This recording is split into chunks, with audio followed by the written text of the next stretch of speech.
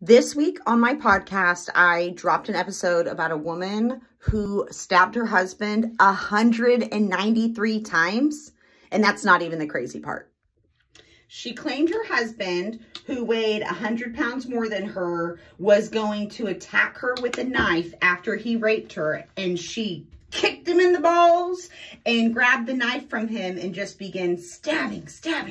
In the middle of her straddled on top of her husband, stabbing him to death, her son knocks on the door, and so she has to abruptly stop what she's doing to put him back to bed.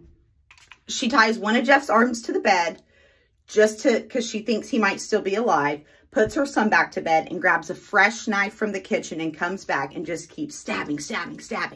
Afterwards, she pulls Jeff's body off the bed, ties him to a dolly, and then transports him to the backyard where Jeff had just dug a hole for a fountain.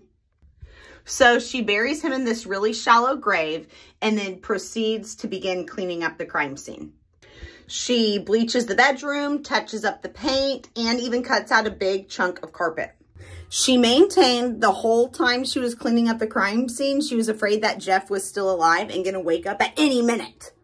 To explain Jeff's disappearance, she actually goes to the police station and files a domestic violence report against Jeff, saying that he attacked her and then ran off. She also got a restraining order.